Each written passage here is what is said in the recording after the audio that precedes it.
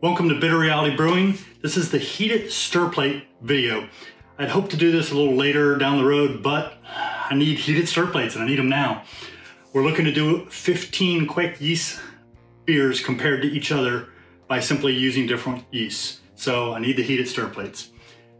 You've probably seen this rodeo before. We've done it before. The key is people said it was extremely long because I went over all the things not to do and things that people tell you to do. They're a pain in the butt and waste of time. So we're gonna skip that, cut to the chase. Don't forget, like, subscribe, and thank you again for all the sharing and support. It's been huge, definitely appreciate it. Very simple, if you're doing Kveik yeast, you need stir plates, or at least I would recommend them, and a lot of people out there would recommend them, but you need heated stir plates. You don't want it to be stirring up cold. It's not gonna pump like it needs to. You wanna keep it up around 85 to 95 or even 100. I do mine at about 95 Fahrenheit on the starters, and the next morning they're looking great, and boom, pitch whatever I decide to pitch, and I'm rocking and rolling. So first thing, keep this moving. Need a multi-fan series. I'll put a link down below to everything you need and where you can get it. This stuff is very inexpensive and does an amazing job. So right here, pop this bad boy open. It's for cooling audio equipment. Chuck what you don't need, no big deal. You're gonna need gel, super glue. If you got some laying around the house, it won't cost you anything extra. Hopefully you own a Phillips screwdriver. Razor blade preferred, knife will work. And if you or your significant other are into crafts, you probably have some earth magnets. I got 4 there, and I'm not sure how the hell I'm gonna get them apart, but they're earth magnets. You want good quality ones, which I'll make sure to put a link to those. And of course, you're gonna need some stir bars if you don't already have them. Other thing, mason jars. They work just great. I mean, you don't need to go crazy and buy all kinds of fancy flasks. So I'm gonna take this apart. We'll jump ahead after I take it apart. And all I'm doing is literally taking these fans, just so you know. Leave everything in here, don't throw anything away. You might need this. I'll show you why. Take off the grills. I'm gonna take the grill on the front and the back. So all you have is 2 fans connected with a USB and no grills. So go ahead and take those off. Keep in mind, these are USB fans, so you can use them in any country as long as you have something like this. It's a little power adapter I bought, and I'll put a link down below. It just runs up to 4 USB devices and another plug, which is nice. So you can put your heat on here if you want, or like I have it plugged into the surge protector. And I got my 4 USBs. These do allow for daisy chaining. Don't do it. You're gonna need the full 5 volts that comes from the USB. So there's the daisy chain. Don't daisy chain them. The 5 volts is just enough to run both of the 120 millimeter fans at low to medium speeds at their correct. If you go to high, the stir bar goes flying off. So number 2, as you can see, this is the box it came in. You're gonna use the box. The first 2 I bought back in July 2017, and I've been using them since then. I mean, they're over 3 years old. I haven't had a single problem. I got a little staining on some of the cardboard, but other than that, it's fine. What you're gonna need to do is you're gonna need to cut some cardboard. So I've already pre-cut some so you can see it. And the reason I cut one piece off the front here, you can cut it off another piece, it doesn't matter. And you're gonna use this to measure, if you need to measure. And this is rectangle, use the highest point, because that's how it was in here. And what it's doing, it's creating a bridge. That bridge is gonna hold this top of the cardboard up so you get that little bit of space above the magnets that you need so it's not touching, okay? You're gonna cut 2 other pieces of cardboard that are gonna go under the fans to give them a little bit of lift, to lift them up off the bottom. So after you take the little feet off, the top and bottom, and you take the little grills off, go ahead and put the feet back on the bottom, and only on the bottom, and I'll show you. The bottom is where it's flat and smooth. The blades are on top. So you want the feet on the bottom. And I know what you're thinking. If you put the little feet on top, you won't need this little strip. They're too high. They're gonna give you too much space. You don't want that. Take your razor blade.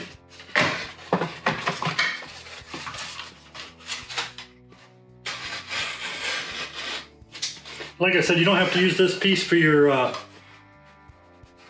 metal wedge to keep the top of the cardboard elevated. Get another piece of cardboard from something else.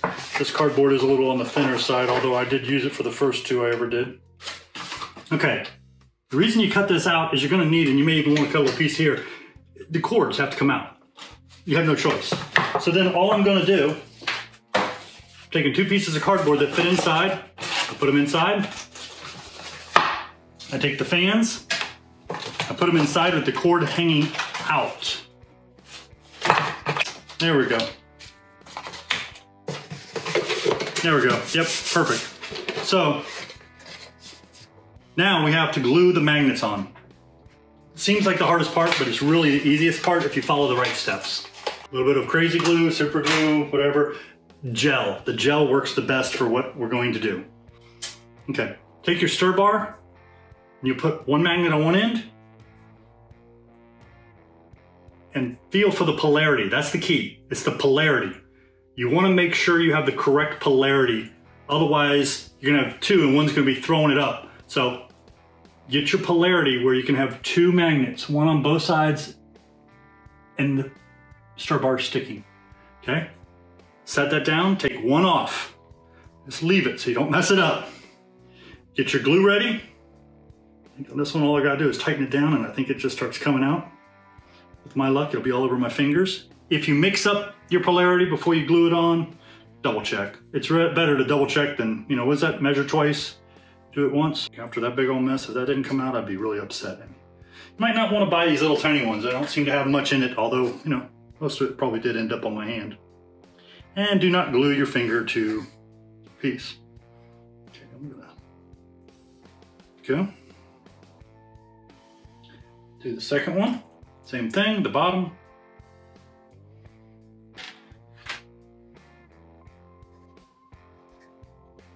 Chances are, if you're doing this, you will get a little bit of super glue on your fingers. So, acetone, paint remover, or good quality fingernail polish remover. Let it dry. Your fan should be spinning just fine, no problems. Should just buzz like that. Beautiful.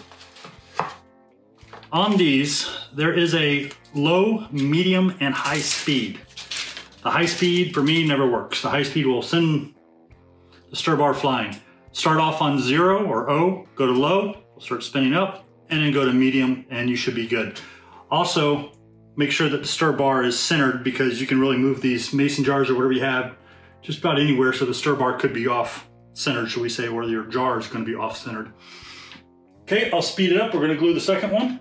Okay, this stuff should dry very quickly. Once it's dry, you're done. I mean, ta-da! I'm going to kick these on here real quick just to show you. We'll go low, low, medium, medium. And if you're doing one of these heat pads, which is right here, it's a 20 watt heat pad. Yeah, it's from China. I don't know if you get them anywhere else, but hey. And I usually do 6 to 8 ounce on mine for my starters, but these are both 12 ounce. I did 12 ounces liquid just to show you it can handle more liquid. It's not a big deal. Actually, I could probably almost fill the mason jar. The nice thing with this 20 watt is that, and this is why you can get a smaller one, make sure it's got enough power, but I mean, worst case, you got hang off. I think this was like, I don't know, 10 bucks plus or minus. So it's got a little dial, and that dial allows me to turn up the heat or turn down the heat. That's the key. And if you have something like just about everybody nowadays has some sort of a point and shoot, you can take temp. Worst case, you let the liquid sit in there and you put a glass thermometer and you see where it is, or do an instant read and you figure it out. But I'll show a video. Right now it's sitting at 97, 97, 95, 96, showing where I took a temperature on the video and everything. But when you put foil over it, it will get warmer, and keep that in mind. The foil helps to keep the heat in, so you may need to, you know, adjust the temperature a few times first hour just to get it to where you want it, and then let it rock and roll. I mean, boom. I was doing up to 101 in a room with an AC blowing almost right on it at 72 Fahrenheit, and I dropped mine down, like I said, down to 95, and they were cranking away overnight. The next day, boom, big yeast starters. So super simple. Now I've got I've got 8 stir plates. I know that's a lot for most people, but for me, I've got to do 15 yeast tomorrow. So that's not even quite just a hair over half. I need 15, so I'm gonna do some, rotate them, and do another batch. So that'll get it going. I'll leave links down below for the right stir bars or the type of stir bars that I recommend, because the bigger ones seem to do a lot better than the smaller ones. Also, I'll leave a link for these, some good quality earth magnets, the heating. You can get any reptile heating thing, although the 20 watt has worked great for me. I mean, and I know they probably have these available for 220 in other countries, so that shouldn't be a big deal. This is on USB. I'll leave a link to the little USB adapter I use, which supports up to 4 stir bar systems, and plug this one in just so we can see it crank up. And there it goes. I guess I already had it on. Yeah, I had it on medium. It's spinning away. It's all good. Blowing a little air on my face feels good. All I can smell is super glue fumes. So that's it. Super simple, super cheap, very durable. They are cardboard, so pouring water over them probably would not be recommended, but super easy. And be careful with the super glue. What a pain in the neck. I think the razor blade's dangerous. The super glue is the worst. Thank you again. Thank you for joining us at Bit of Reality Brewing. Don't forget, like, subscribe, share, and like I said, if you have any questions too, if you decide to buy some of this stuff off Amazon, I'm gonna leave the links down below, or wherever you buy it. If you have some questions, problems, you can't get it working right, reach out to me. I'll talk, I'll help you, see what we can do to get it, to make sure it works. Because like I said, this is super easy, but if you got a problem, let me know. I'll help you. I'd prefer to help you than have you grumbling, go, you said it was easy and it's not working. Probably something minor, something you skipped, something maybe I didn't focus enough on to show you, to make sure you understood. Everybody's different. So thank you again.